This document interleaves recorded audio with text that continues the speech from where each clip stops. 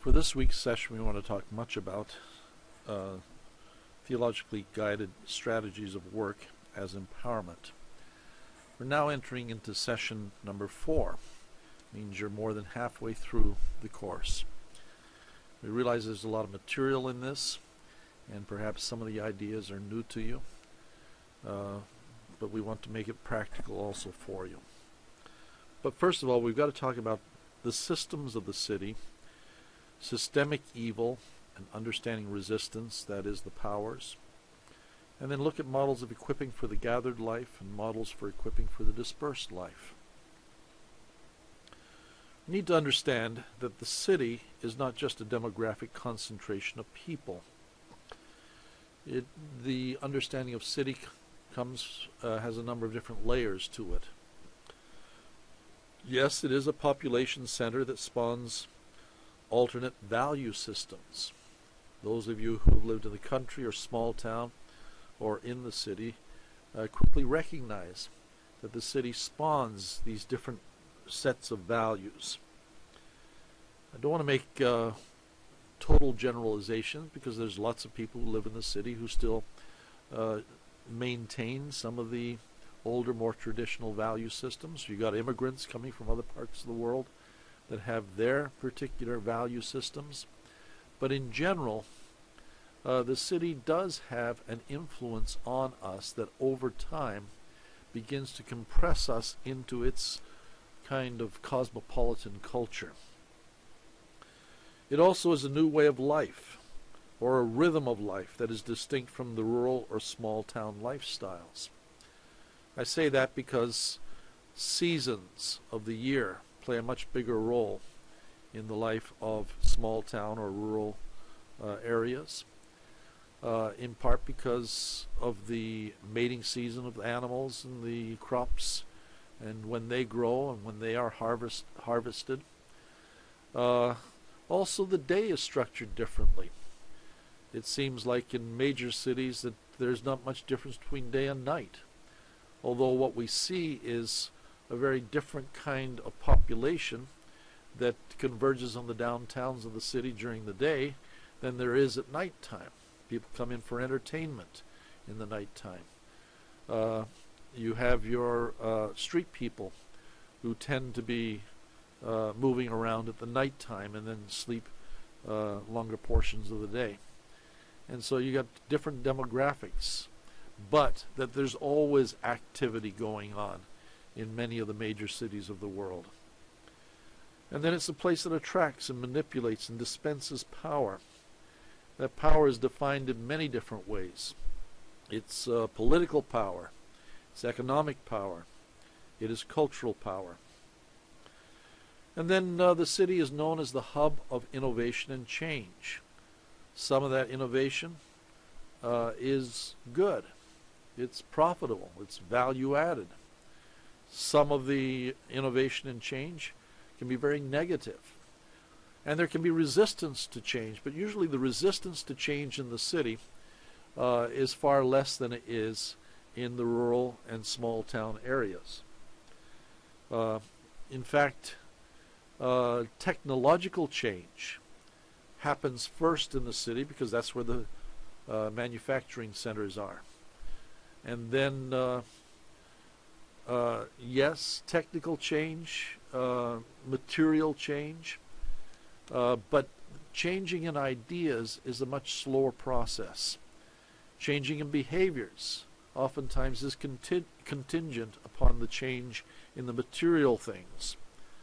But changing in ideas, oftentimes we continue to live with the legacy of past ways of thinking. But even that changes quicker in the city than it does somewhere else.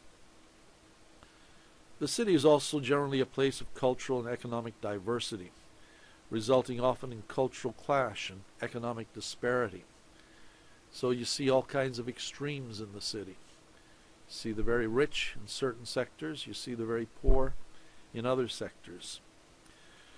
And then the city provides opportunities for social mobility and anonymity. These are two terms that were coined by a theologian back in the 1960s. Terms were not coined, but the understanding that the city very much marries anonymity, or prides itself in anonymity and in mobility. The fellow who wrote this and presented these ideas in a theological sense was Harvey Cox, professor at Harvard University Divinity School. And he celebrated that mobility allowed remarkable freedom that in many ways represents a core value of the gospel. That people can move up, but they can also move down socioeconomically. That anonymity gives people the opportunity for new starts, and that they're not completely hounded by their past behaviors or their past misdeeds. And so, in some sense, the city mediates grace to people. It also concentrates collections of subcultures and critical masses that become self-sustaining.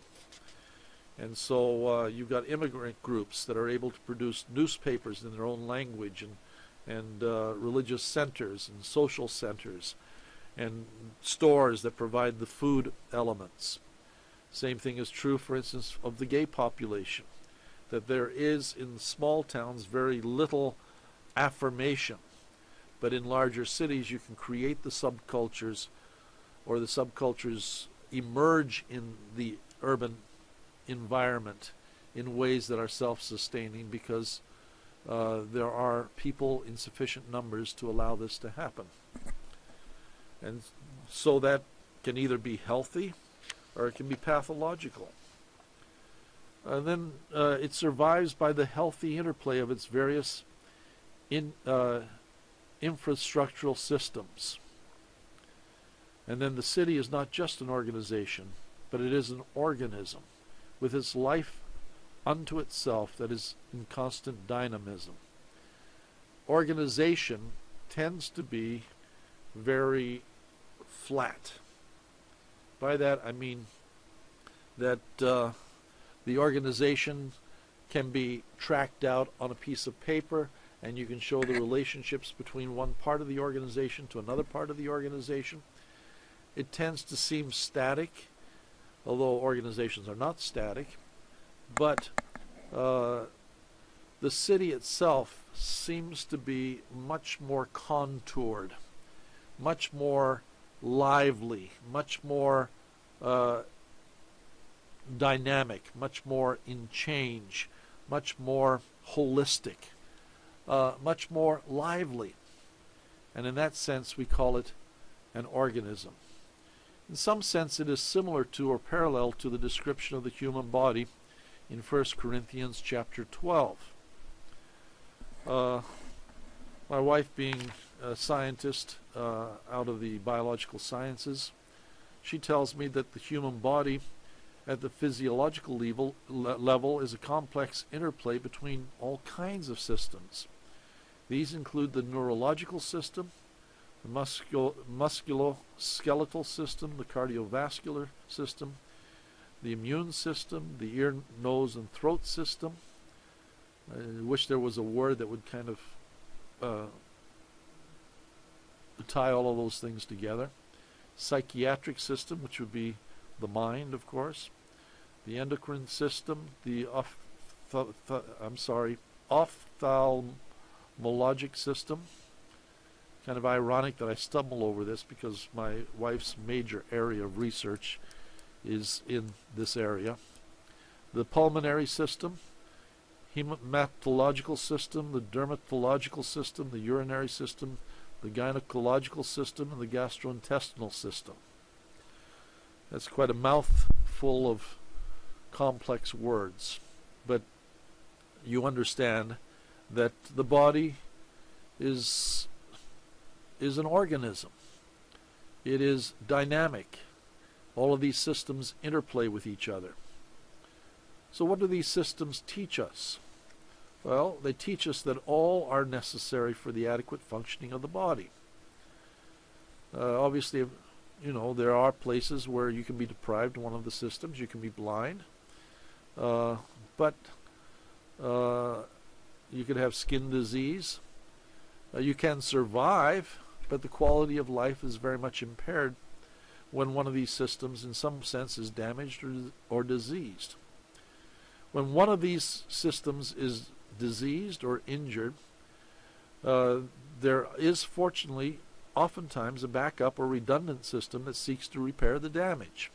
That's why we've got immunological systems, the immune system, which sends its white corpuscles or its white cells on in to fight and heal the area of the infection or the area of the trauma.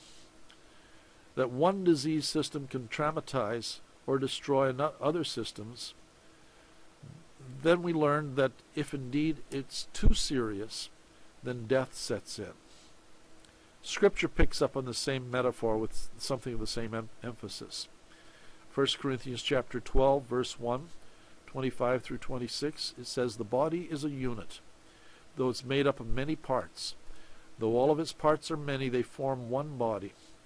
There should be no division in the body, but that its parts should have equal concern for each other.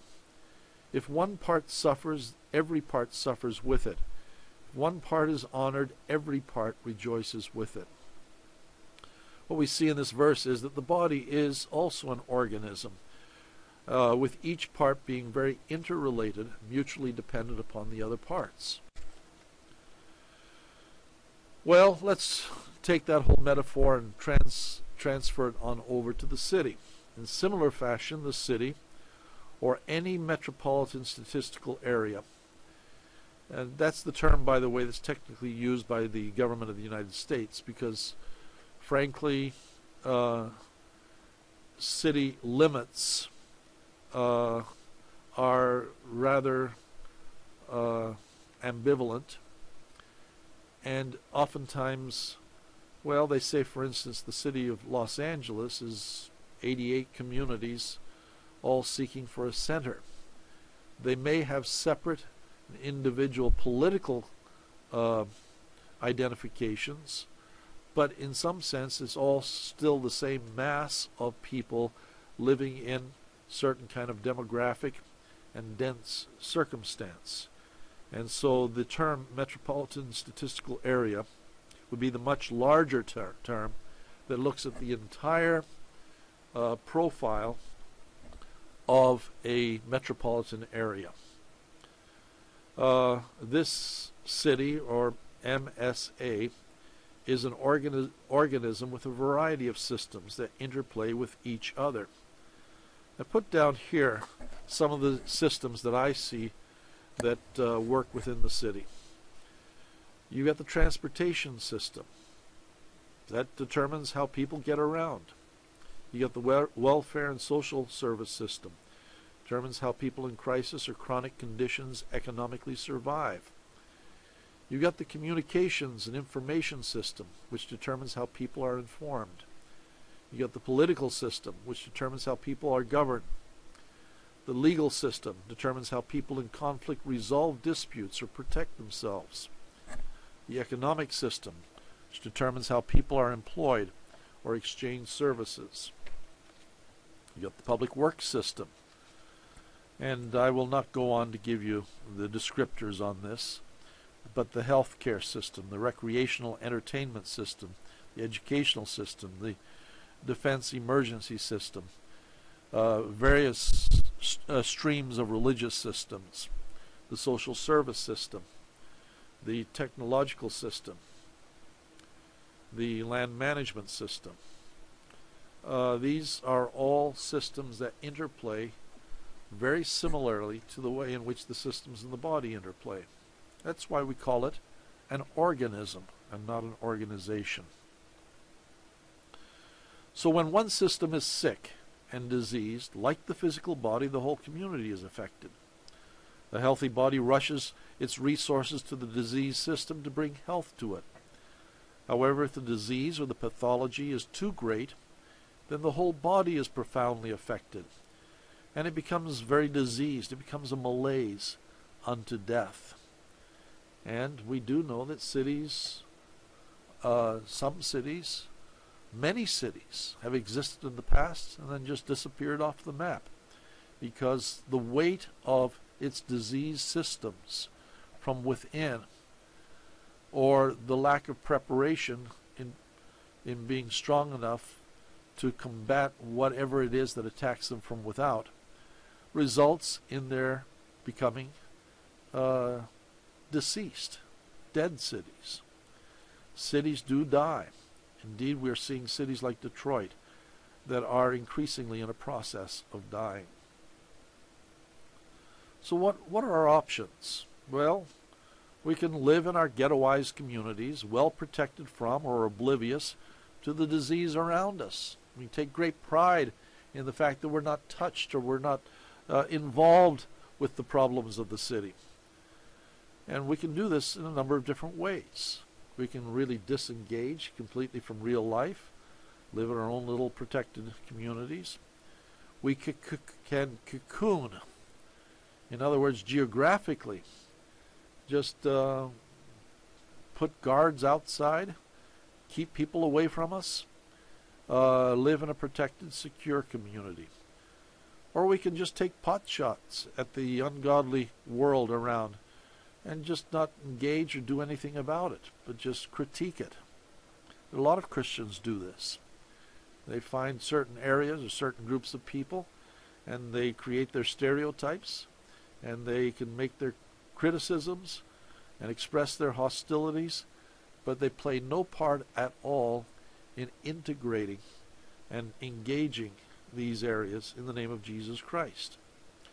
I think oftentimes about the public school system, and I've got mixed feelings on this. There are some people who I think probably ought to be in private Christian schools.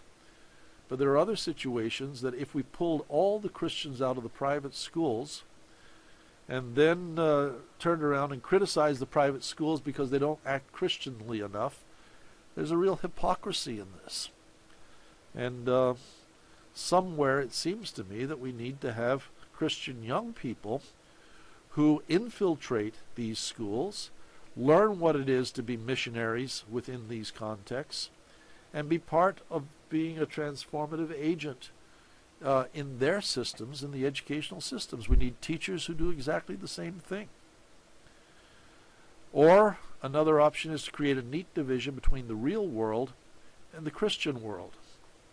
Let me just throw this out. I lived when I was a small child in London, England. My dad pastored in the inner city in an area called Clapham. Clapham became very famous. If you saw the recent movie that came out called Amazing Grace, it was the Clapham sect. William Wilberforce, who played a role, a very important, significant role, where he doggedly, as a member of the House of Parliament, worked hard to finally get legislation passed that would free the slaves. Well, this group of people in Clapham were the upper-class Methodists that came out of the John Wesley evangelical awakening in the British Isles. And they felt like that their quality of Christianity was such that they needed to separate themselves from their worlds. And so they built around what they called Clapham Commons, which in some sense became their metaphoric Eden. Their large mansions with their drawing rooms and their libraries, their parlors. And so mothers who in that generation, being perhaps the first generation due to the Industrial Revolution, freed from working, were able to raise their children in the best of conditions, completely immunized from the sins of the outside world. Only the husbands were able to leave and go into the central city and engage in that very strange, complex, Charles Dickens kind of world. And so you had this bifurcation between the men who would engage in the economics of the world outside, and their wives and their children who were very much living in the Garden of Eden. And so that's another response oftentimes that is made by people who see the world out there as being dangerous and contaminating. Or sometimes another response is to infiltrate the various systems of the city, to utilize one's skill, job, vocation, to leverage Christian influence on the job, to transform one's context as a change agent, so that in every facet of life becomes accountable before God. Hence, Christian ministry is not just what happens in and through churches, but that the church engages the world and its members become transformative agents right where they work. Therefore, I see the mission as being twofold. The first is become an agent of transformation within the company, the business, the institution, so that it acts more Christianly because you have been there and you have been an active proponent of change. The second is to move the company, the business, the institution, in such a way to influence it positively in the world of its clients, the service providers, and even the physical geographic community where it is found or what it serves. In other words, you serve as a transformative agent internally within the organization, or you leverage your influence in the organization to serve the world around it in a transformational way. Let me just share a case study of systems in downtown Los Angeles. It's helpful to see the city as an urban jungle. Now, these are ideas that I picked up in a course that I took at Harvard some years ago. And what you have is kind of the contour of the jungle. You've got the upper canopy, you've got the middle canopy, you've got the lower canopy, you've got the shrub, you've got the ground level, and you've got the underground. And in many ways, the ecology of cities is very much the same. Even it can be configured in much that same way. For instance, downtown Los Angeles, there is a hill, and it's called Bunker Hill. And at the top, you've got the highest values of that particular community. You got the Walt Disney Center there. And you've got the Isabel Stewart Gardner and the Music Hall and all of those, the Dorothy Chandler buildings there that are all entertainment oriented, placed at the very highest level. That's where the limousines go. That's where the high elite of the society go to be entertained. And then right not far away, you've got the multinational corporations and their tall buildings that project up into the sky. And then you've got, you come down a little bit, you've got more of the jewelry section. You've got the commercial areas. And then you get down into the flats down below, in which that's where you've got your rescue missions, and that's where, and then finally you get down into what you call the vermin down by the Los Angeles River, which is barely a river. It's more of a gully. But you can see the different configurations of the society. And yet the fact is that all are very much interrelated. And that those who swing around at the tops of the upper canopy, the wealthy, the rich, the famous, they in many ways are dependent upon the flow of money and the flow of resources that comes up from below and is sucked on upward like a wind. And it moves on up, and so you begin to see the discrepancy, but you also see the interrelatedness of it all. For a long time, I was very frustrated because I realized that almost all the religious institutions were ministering at the lowest levels. The rescue missions, the storefront church ministries and so forth. They were all down lower, but there was very little ministry that was going on at the higher levels. And yet we need to have plants at all levels of society that work their way all the way on up. And I'll talk a little bit about what I saw as one of the wonderful movements within downtown Los Angeles, where indeed in these government buildings, in the corporations, and all the way up to the top, there was the presence of Christians who were making a difference in some of these buildings. So what are the neglected niches in Christian influences? Well, where do we have influence with government officials? There's been a lot of talk recently about the N Street ministry in Washington, D.C. The N Street ministry in Washington, D.C. is kind of a retreat center where government officials, based upon personal relationships, can drop in, and where there is Christian discipleship that's going on. In former days it was called the fellowship. More recently it's been called the family.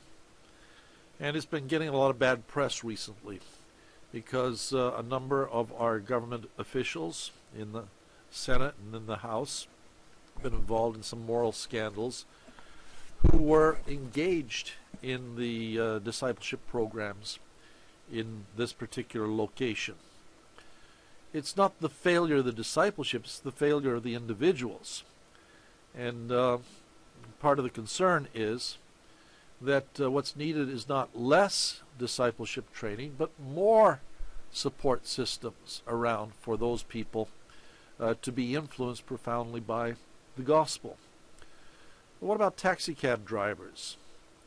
Where do we niche the gospel to them? Security personnel, people who have to stay up all night long guarding properties. Restaurant personnel, people who have to work on Sundays when we have churches and so forth. Airplane employees, department store workers, sports enthusiasts. There is, I read recently in Time magazine, the sense of the monopoly that there is within professional sports, especially within football and baseball, where there are Christian chaplains assigned working in that area to influence. I think this is good. I wish we had that same kind of attention in terms of some of these other categories I'm talking about. Custodians and janitors, entertainment personnel. When I was in Los Angeles, I had the opportunity of attending a gathering of about 50 or 60 people who are in the movie and entertainment business. And they are Christians. And we had just an honest free-for-all about the temptations and the challenges and the possibilities of these people. Sometimes they are being discriminated against because of their faith. Other times they are doing a remarkable job of motivating higher qualities of entertainment. One of our gentlemen that we work with here in Kansas City, his name is Brad Moore. He spoke to my class on Theology of Work for about 2 hours. He is the producer of Hallmark drama series on television and has been doing this for almost 20 years. I think he said that he and his productions have earned like 65 different Emmys.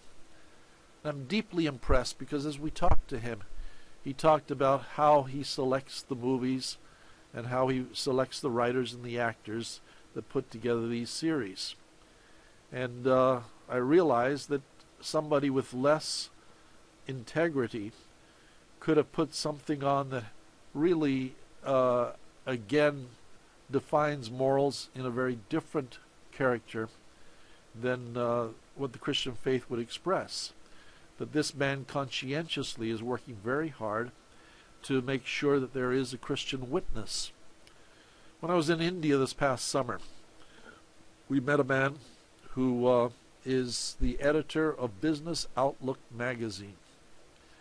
The magazine is as slick as any Forbes publication here in the United States. But he is a Christian, and he's been given unusual liberty by his Hindu owners to put together a magazine that he said will mirror kingdom values in the business world. And I was deeply impressed, and have felt like he has something very substantive, something very important to share, because he's grabbed this idea of the marriage between Christian influence and business. I've got down here the CEOs and corporate business people, and I think again of Hobby Lobby and Chick-fil-A and other businesses here in the United States with people who are avowedly Christian. I believe Domino's Pizza is another one of those. Here in our community, Kansas City, Bill Dunn is the CEO of Dunn Construction Company. He has $3 billion worth of projects going on, not only in the city here, but around the country. And he shared with us the fact that when we had a disaster, the worst architectural disaster in the history of the United States, when an entire balcony fell at the Hyatt Regency Hotel here in the city, killing over 100 people, that their corporation went in there and did the cleanup and reconstructed it, even though they had not been responsible for the damage and had not been engaged as a contractor earlier, to do the cleanup and to do it at no cost to anybody, because their feeling was, we don't want to make money off of a tragedy. That's the kind of influence that I think the business can have. Or blue-collar workers in general. St. Paul Seminary used to have a professor by the name of Tex Sample, who's written several books on how the gospel, in the way it's presented, is incompatible with the lifestyles and the values of blue-collar workers. Did substantial research back in the 70s that indicated that this was a serious, serious problem. We need to find ways by which we can marry the world of the blue-collar worker with the gospel and with Jesus Christ, who he himself was a blue-collar worker. And yet we have created very much a white-collar kind of religion. And then, of course, there are many more niches. And I'd encourage you to write down as you're thinking some of the other niches that are really not being addressed by Christian values and orientation. Suggest that you examine your own family. Think through a list of your own extended family. Where are they engaged in the systems of the city? Perhaps you've got family members who are teachers. Do they see their role as just teaching 30 students, or can they have an influence beyond themselves to help restructure the curriculum, to help create a higher level of expectation for the kind of world of education that they are participating in? Which systems do they represent? Write out a list of their occupations and the jobs that they represent. Do they see Christian mission in their specific system? Or are they myopic and see only the paycheck at the end of the week or the end of the month? I believe the systems can be influenced profoundly by the following methods. One is to show competency on the job. It's not going to be very good to try to influence the system if you are lazy, and if you are hostile, or if you got bad relationships. Then probably better not to inform people or let people know that you're even a Christian. To express integrity on the job. When I was in Cuba, I came across a young fellow who was 23 years old who'd been playing the piano for 6 years. And yet when I saw him play, it was the most incredible performance. He took me to his back bedroom.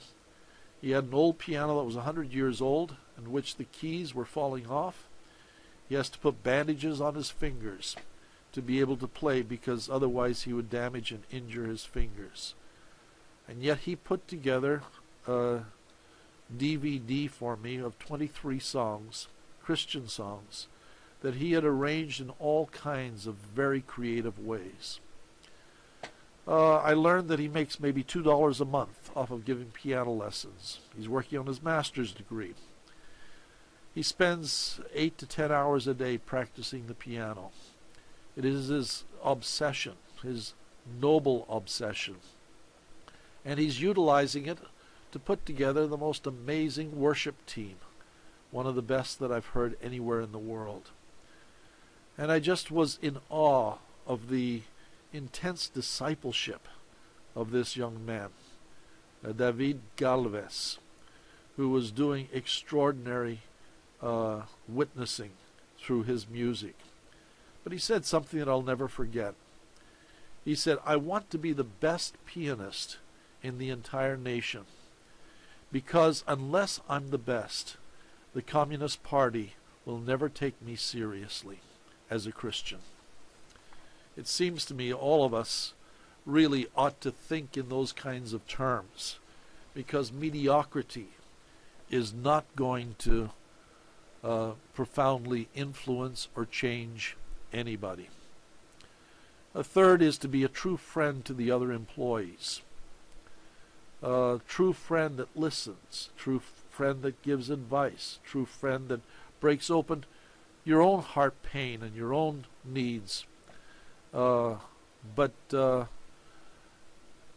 a phrase that I use in many of my classes.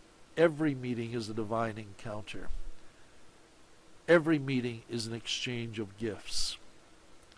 I think I got those phrases initially from St. Augustine. Let me repeat them again, because I think they are key. Every meeting is a divine encounter. So that if you find yourself in the workplace and somebody comes along, don't see them as an annoyance. Don't see them as inferior. Don't see them as an interruption. But recognize that perhaps in this moment is an opportunity for something eternal to happen. And it may not be just specific evangelism, but it may be an insight that you get that can be life-changing for you. Or it could be an encouragement that you give.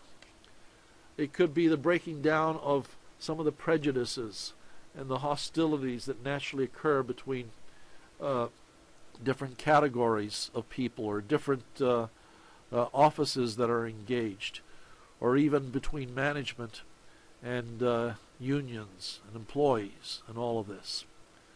I think you pick up from Dennis Baki this very same spirit, that people who are working together with mutual self-respect, that's very, very important. And then to organize Bible studies and prayer groups. I think that's a legitimate activity, but that's not the end all of what that witness is. I remember getting on a plane one time. I sat right in the back, and there was a young lady that I started talking with. And it turns out she was from Estonia. And she had migrated with her family when she was a small child. She'd seen the terrible damage that communism had done to her own family as they tried to rid themselves of Christian influence. And the family had survived all of this. And she now has taken on a job and is preparing herself to become a masseuse, but a masseuse for therapeutical purposes. And I said, "Why did you pick this occupation?" She said, "Because it allows me to spend an hour or an hour and a half, generally with elderly people who are so close to their own demise. And as I am doing the most intimate thing of touching them and rubbing them where their body is ailing, I have this intimate opportunity to share Jesus Christ with them." And she says, "God has put me in this as a ministry." At the end of the conversation, she added this comment. She said, "When you first got on the plane and let me know that you were a Christian, I was disappointed. Because every time that I get on the plane, I pray that God put a pagan beside me so that I could have the chance of witnessing to that person.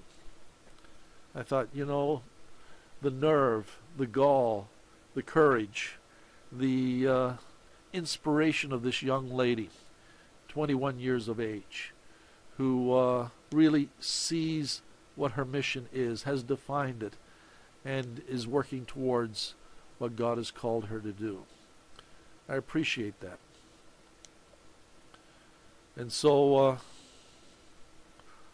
yes, it's important to organize Bible studies and prayer groups, but it's also important to invite fellow workers to church.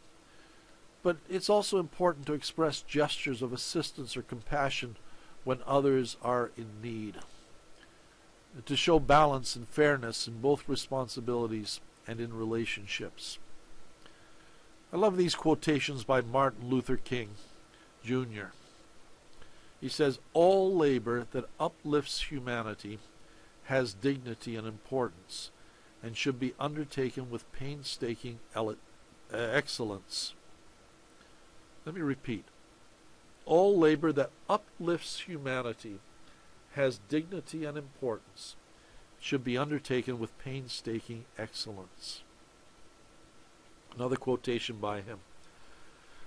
"Whatever your life's work is, do it well. A man should do his job so well that the living, the dead, and the unborn could do it no better." And then this last quotation. "If a man is called to be a street sweeper, he should sweep streets even as Michelangelo painted, or Beethoven composed music, or Shakespeare wrote poetry. He should sweep streets so well that all the hosts of heaven and earth will pause to say, 'Here lived a great street sweeper who did his job well.'" I'm reminded of a fellow that was presented at the Lausanne Conference in Manila in 1989. It was the night in which we celebrated the persecuted church. And he came out. He'd spent many years in isolation for his preaching in China. And when he came out to us, he'd only recently been released. And he talked about how in the concentration camp where he was given the responsibility. Well, let me just back up.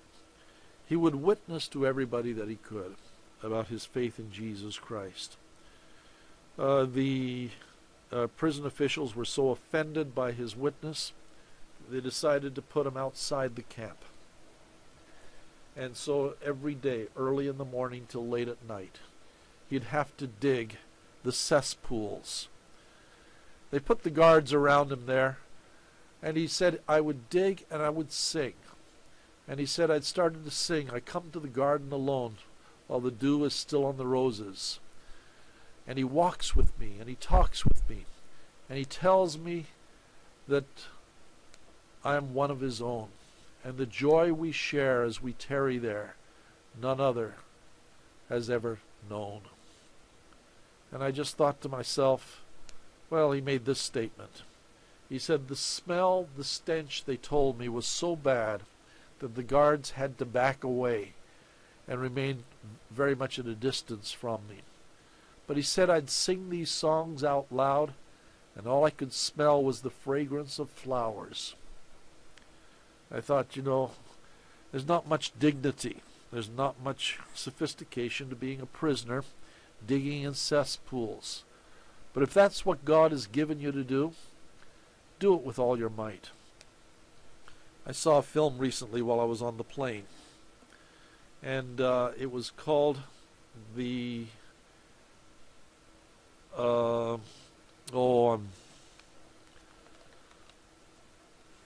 I'm drawing a blank, but it's the story of the editor of Elle magazine, who suffered a terrible, debilitating stroke. And the story is a real story. The man finds himself laid out, prostrate, on a bed, and the only thing he can move is his eyelid. And as he moves his eyelid, one of his therapists comes to him and treats him to a therapeutic concept that maybe by the blinking of the eye, he could communicate what letter of the alphabet that she would record that would help him put together a system of communication. Out of that, he wrote a book, died shortly after the book was published. It's the most amazing account of somebody who, in the helplessness of his condition, when other people would look on him and say, well, he's just a vegetable, yet that wink of an eye was his work and his task, and he and the therapist working together in tandem, able to accomplish the only thing that he could accomplish, and yet it became a profound testimony and a rich understanding of the world of those who are so debilitated. And I think, so many of us have the privilege of full health and alert mind and freedom to write, and what we accomplish so little. And yet here is this man who, with just the wink of an eye, tells his story in the most poignant and richest of ways. So, anyway, how do we influence the system? Well, I believe it may require a little bit more imaginative responses other than just witnessing and testifying. One is to measure the values of the institution against biblical values.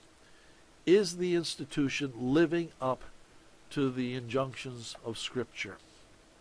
Obviously, if it's not a Christian organization, that may not be the discourse that's going on within the organization.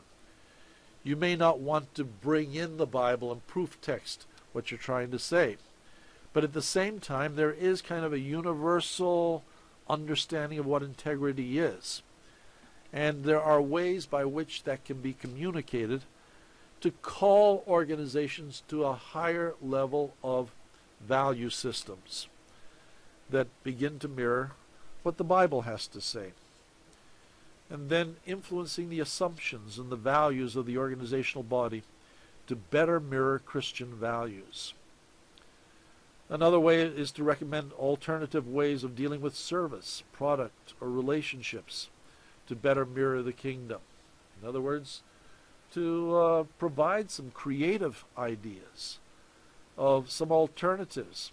Lots of organizations get into habits, and it takes somebody thinking outside of the box, and it can be somebody who can think outside of the box, but their ideas are ideas that are detrimental to the organization and to the purposes and to human integrity.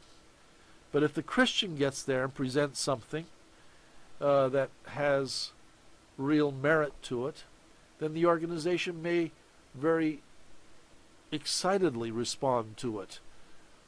Not because they've been hostile to change, but because nobody's ever presented to them a better idea. Blowing the whistle, of course, is another way in which we influence the systems.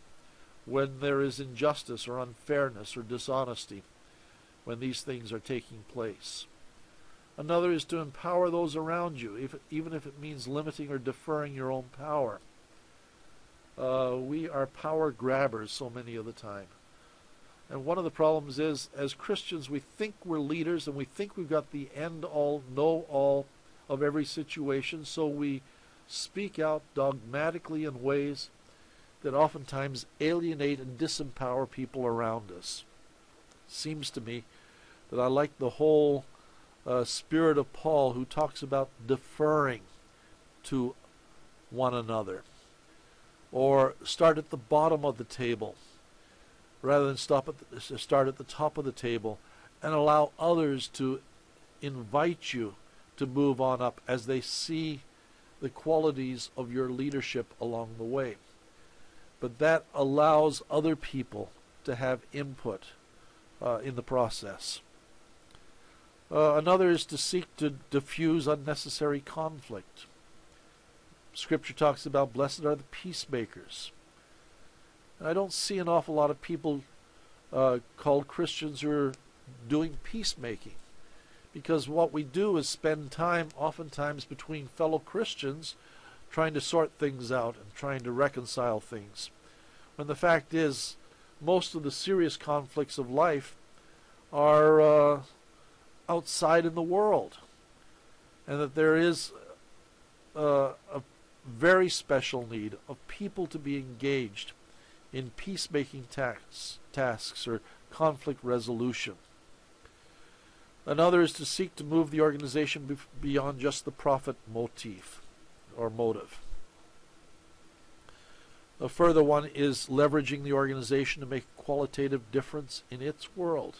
We've mentioned this before. To think beyond its own institutional boundaries. To think about how can we utilize this organization to make change beyond it. I admire Bill Gates, who's now taken his finances and put it into a foundation that is paying out huge sums of money all around the world for particular projects where there is genuine need. And so that becomes very important. What are some of the obstacles to transforming the systems? Because realistically, you know, a lot of us have very deep barriers and very light influence in being able to transform systems. The first one is inappropriate work setting. And that is, there are some jobs that just by their very nature cannot glorify God. If so, I'd suggest that you name some of them.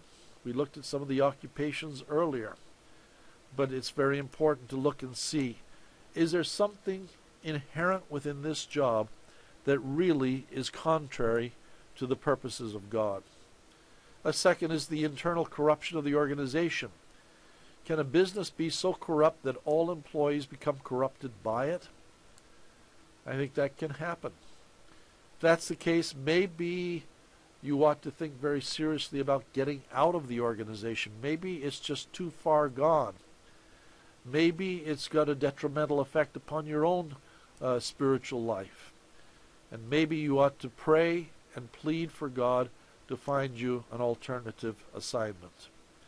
Third is program limitation due to confined roles or lack of interpersonal contact or administrative rules or curbed influence.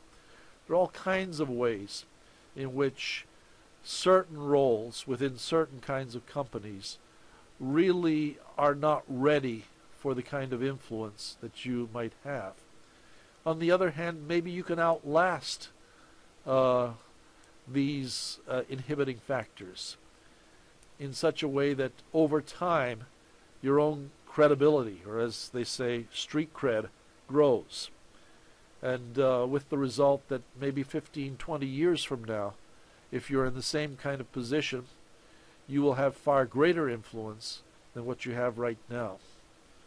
I have a little personal experience. I was in Peace Corps in Brazil for a number of years. I was the only Christian, or avowed Christian, within the group of young Peace Corps volunteers that went out. I learned to love and care for those men and women, and found areas of decency in their lives and found areas of misguidedness, but they were my friends. Every 5 years we get together. The number has grown smaller over the years as several people have died, and others we've lost track of. But every 5 years, 14 or 15 of us get together. And it's been very interesting, the change and the transformation that's taken place in their lives, as I've been able to track how the Holy Spirit has moved, not because of me, but because of just life events in their lives. Some are important lawyers. Others are teachers. Others have been in the entertainment business, or they've been in sports, and so forth. As I've tracked their lives, I've found out that my relationship with them 35, 40 years ago has matured in such a way that they now want to hear things from me and can bear my testimony and oftentimes identify with my testimony in ways that just were not happening when we were together many years ago. Yes, I shared my testimony, but life experiences have brought them much closer to me over the course of the years. And for me, it's one of those delightful things that when I came to the point of graduation from college, I had several alternatives. I could have gone on to seminary, continued to live in my religious cocoon. Or I could have joined the military, gone to Vietnam, or joined Peace Corps. Selected Peace Corps because I felt like I owed the government service. But I also wanted to do it in a creative, meaningful fashion. And it put me out there in this workaday world where I learned so many lessons and built so many relationships that have been of great value to me ever since. And even though my mother wept because I was not following the normal course of moving into missions and getting out there as an ordained elder in my denomination, yet now we look back and see the wisdom of God's guidance in that whole process that allowed me to experience the world as it was and see it not only through the eyes of North Americans, but to see it through the eyes of Brazilians. So that became very important. Sometimes we're called to confront the powers that corrupt the system and their manifest institutions. We have the wonderful example of Elijah who confronts the gods of Baal. And there is no middle ground on something like this. He stands there and his life is at risk. But God exonerates him. And the fire comes down and burns the altar. And the gods of Baal, they are defeated. They are actually killed in mass. But it is a testimony of that God exonerates over time when we put ourselves on the line for our faith. You see in the story of Amos confronting the corrupt legal system in Amos chapter 5 verses 10 through 13.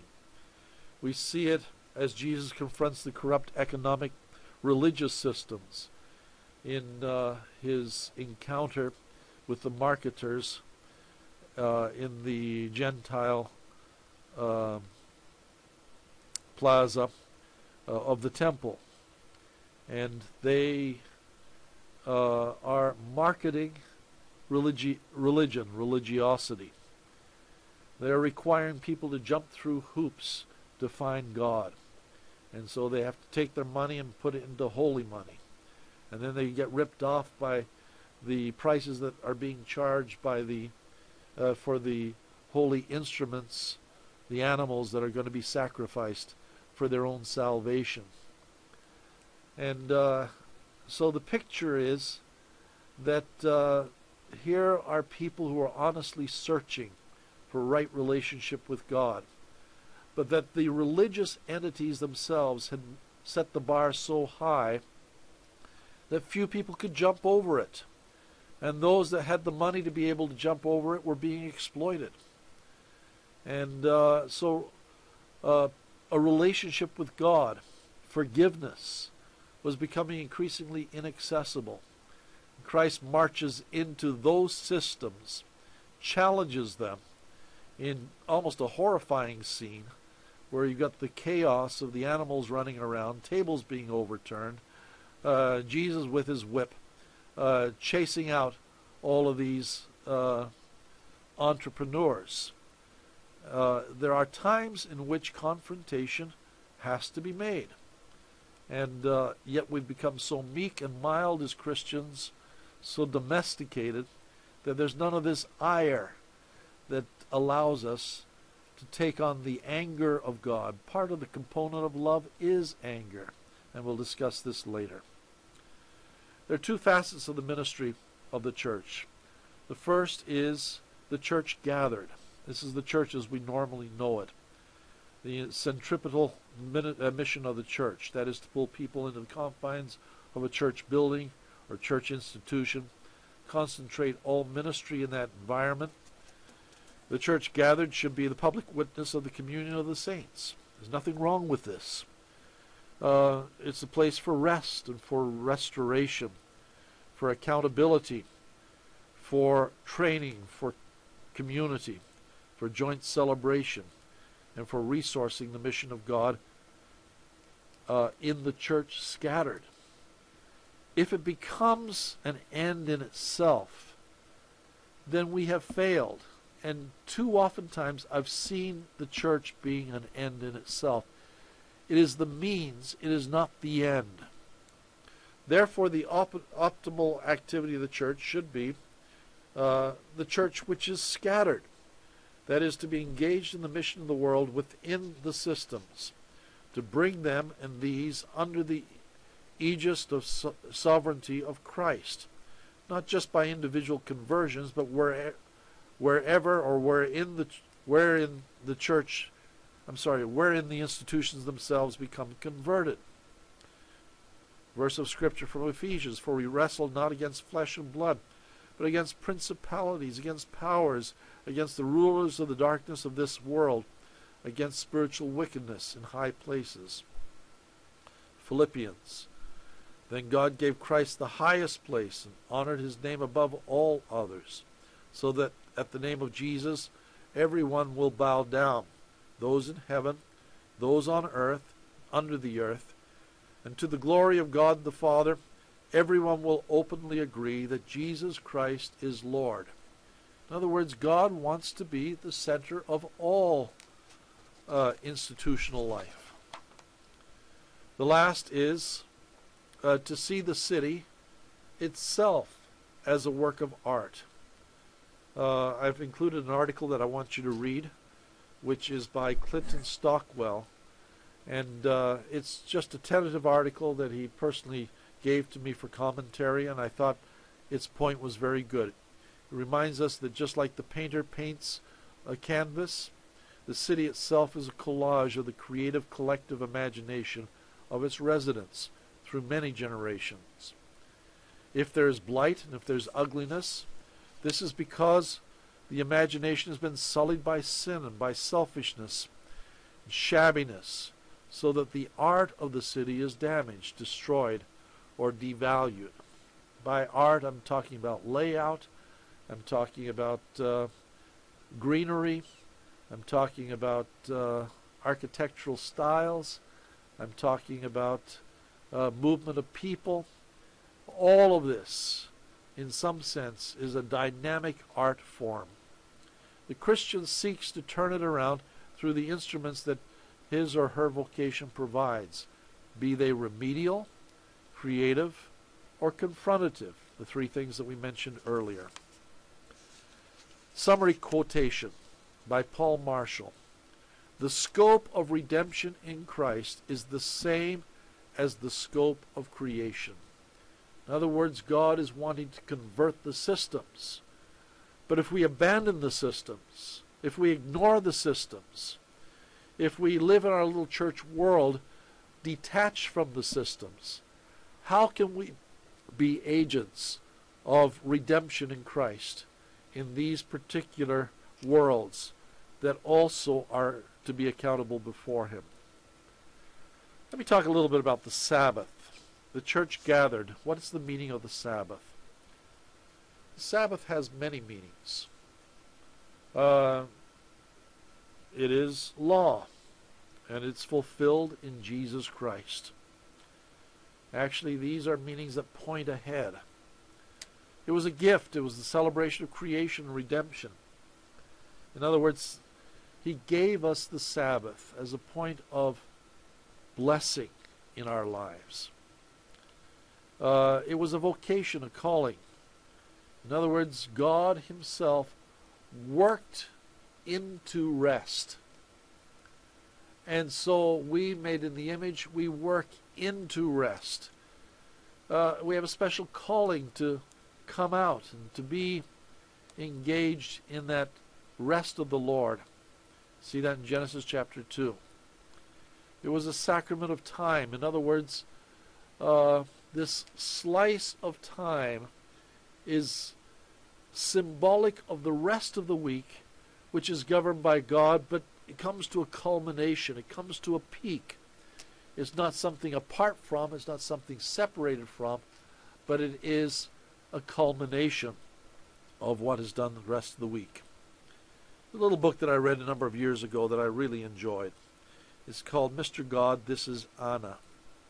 Anna is described as a 6-year-old theologian, mathematician, philosopher, poet, and gardener. Her life and death are told charmingly in this book by Finn. Her insights dovetail with the understanding of the Sabbath that's presented here.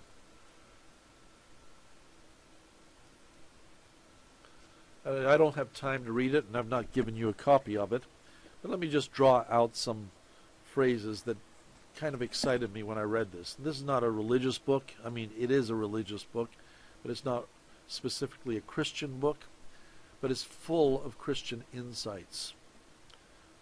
Anna asks the question of Finn, the writer of the book. What was God's greatest creative act? And then she answered it herself. It was the 7th day. Of course it was. The 7th day. No, he made rest. That's the biggest miracle. Rest is when he was finished making all the things, Mr. God had undone all the muddle. Then you can rest. So that's why rest is the very biggest miracle of all. Don't you see? You have to have a muddle in your head before you really know what rest is. Perhaps, as Anna suggests, we need to engage the muddle of the 6 days of the week to fully know what the rest of Sabbath is.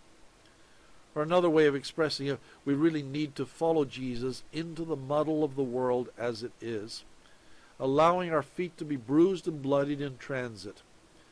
For him to offer the foot washing that he gives in John chapter 13. To sing, He Touched Me, in the antiseptic setting of a church worship experience is less authentic than to feel the massage of Jesus' hands on one's feet when you've been with him out in the world. That's kind of my image that I have, is the fact that I can stand in a worship service and raise my hands and sing that old Gaither song, He Touched Me, oh, He Touched Me, oh, the joy that floods my soul. Well, yeah, but what is stimulating that sense of touch? Well, the communion of people standing around doing the same thing? Is it being programmed by something that's in the church bulletin? To me, that's rather inauthentic. I don't want to demean it, but it just seems to me that the touch of God is an earned touch. It's not a manipulated touch. It's a touch where, if you've been following Jesus around, then it becomes the touch that he has because you've really partnered with him and you've suffered with him along the way. And he reaches out his hands and massages your feet and puts some ointment on those feet because he himself has experienced the same bloodiness and the same bruisedness along the way. Let me share just 3 models that integrate the gathered and the scattered life of the people of God. I used to have a friend in California. His name was John. I think he was 19 years old when his dad suddenly died. His dad owned a tool and die business, and John inherited that business at a very young age. Don't think he ever finished college, but the longer that he worked in his business, he saw the business grow, and he became more and more aware that in that growth, more and more Hispanics were attaching themselves to the employment roster. And he began to realize that a lot of these people would talk to each other in Spanish. He didn't understand the dynamics, what was going on. But his heart went out to them because he saw them in ways that most people, most pastors don't even see their own church members. Because he'd see them for 40, 50 hours a week. He'd see that during lunchtime, the wives would bring in their Central American diet, their food stuffs. And he got the chance to meet many of the kids, and he began to become aware that some of them had legal problems, and some of them had medical problems, and most of them had financial problems, and that these were people for whom Christ died. Well, he said to himself, I owe it to them to learn Spanish. So he went through some intensive coursework in Spanish, began to speak to them and talk to them in the Spanish language. This was appreciated, and the employees began to not be just employees, but to become friends of his. Then he decided their issues were much more complicated than just material need or gain. And so he decided to conduct a Bible study during lunchtime. And they started to come. He invited them to come in the Spanish language. And more they accrued until the wives were coming and the children were coming. Out of that whole influence, a church was formed because faith was formed. And it was faith done by a layperson completely unqualified as an ordained elder, because he was not. And yet at the same time, he was a caring person who utilized his business to become a place of hope and ministry. To me, he's one of my heroes. A second, also in Los Angeles, was an organization called Christians in Government.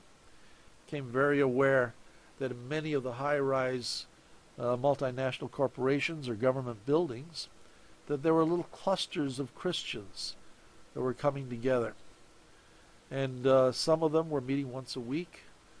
Some of them were meeting on a daily basis. Some of them would meet on the weekends. They'd come together, for some of them Bible studies, for some of them prayer meetings, for some of them book reading sessions, and so forth.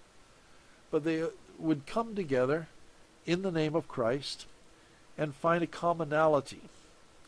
Now, I don't know to what degree they influenced long-term the systems of which they were a part, but I had responsibilities for a major rally that brought together about 700 of these participants. There were about 60 of these groups in the very central core of Los Angeles. And we came together in a rally, and I'll never forget looking on the platform, and there was the judge, and there was the prosecutor, and there was the defense attorney, all of them Christians, all of them in the world in somewhat hostile, antagonistic positions in relationship to each other.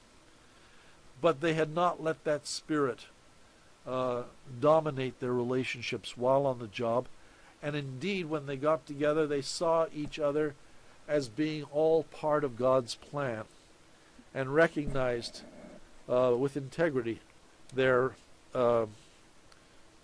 individual roles, and thank God for the opportunity they had for the ministries that they were doing within that kind of a world.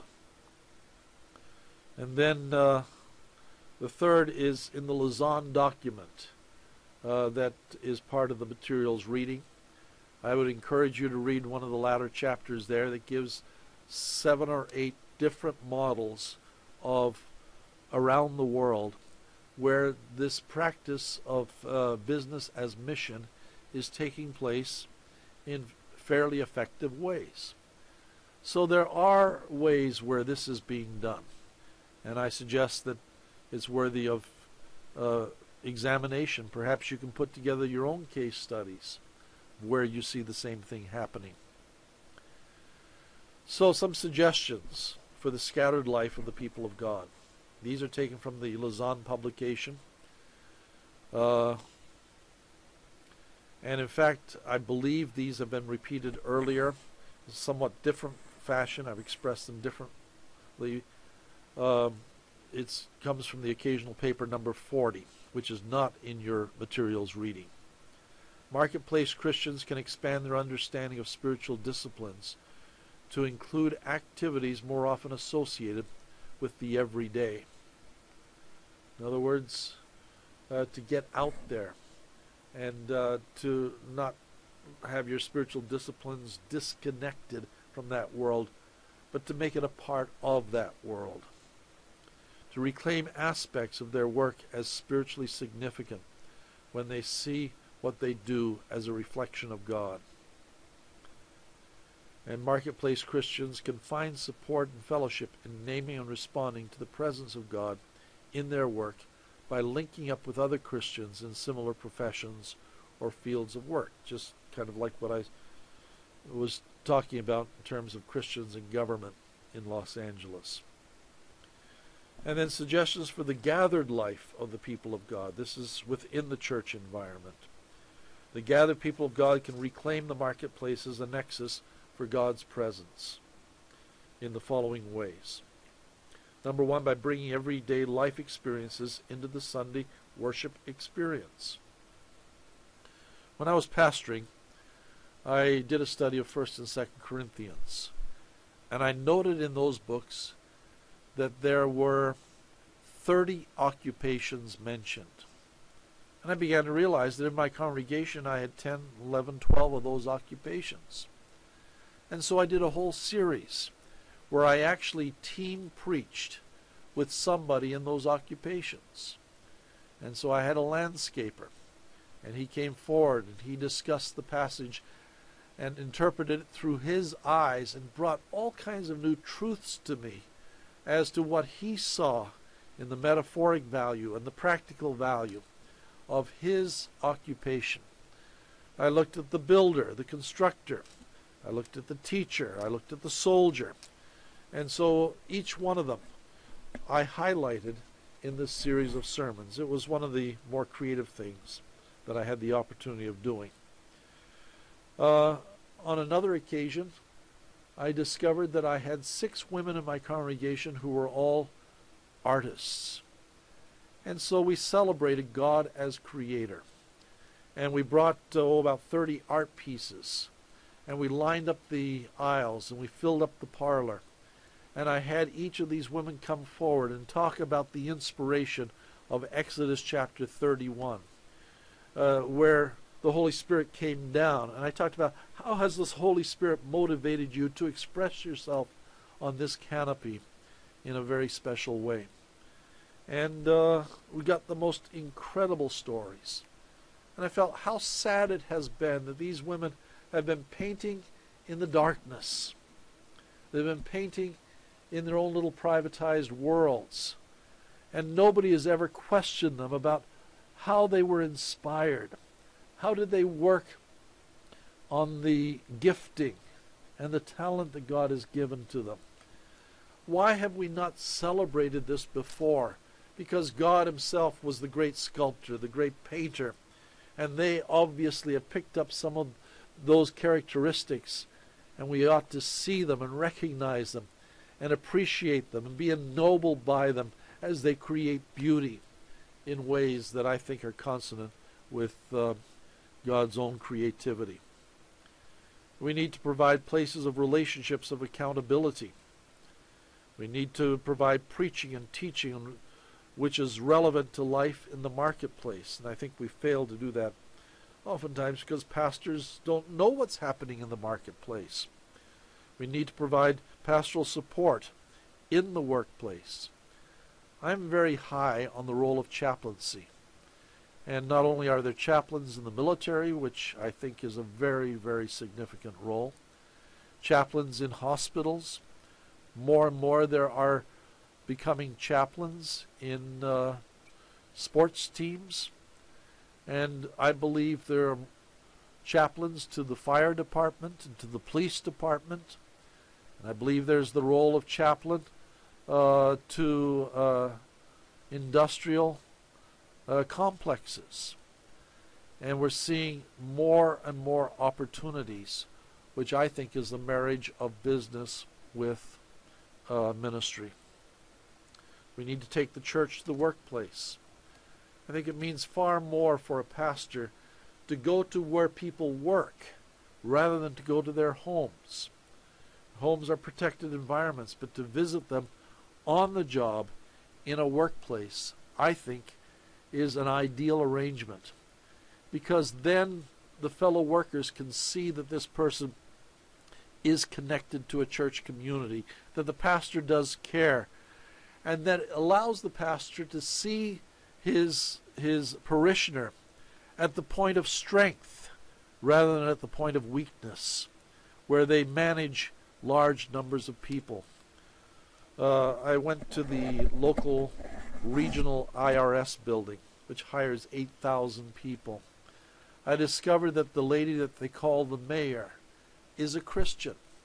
We walked all the way around as she introduced us to many people there, and I began to realize what power this lady has, what influence she has, and yet nobody in the church knows anything about this.